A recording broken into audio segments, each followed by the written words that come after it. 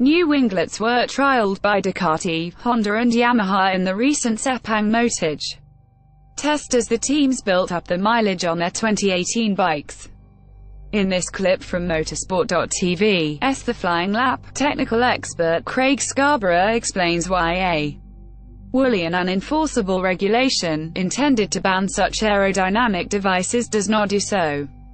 Scarborough looks at the Ducati and Honda designs, which were accepted, and the Yamaha version that MotoGP technical director Danny Aldridge was unhappy with. They've got an ever so slightly different setup and it's much more elongated along the length of the bike, says Scarborough. Danny Aldridge was a little unhappy with this design and has asked Yamaha to make some changes, so Yamaha have got a bit of work to do just to make sure that they are meeting exactly what they are expecting from these regulations. Share this article on Facebook, Twitter, LinkedIn, Google, email.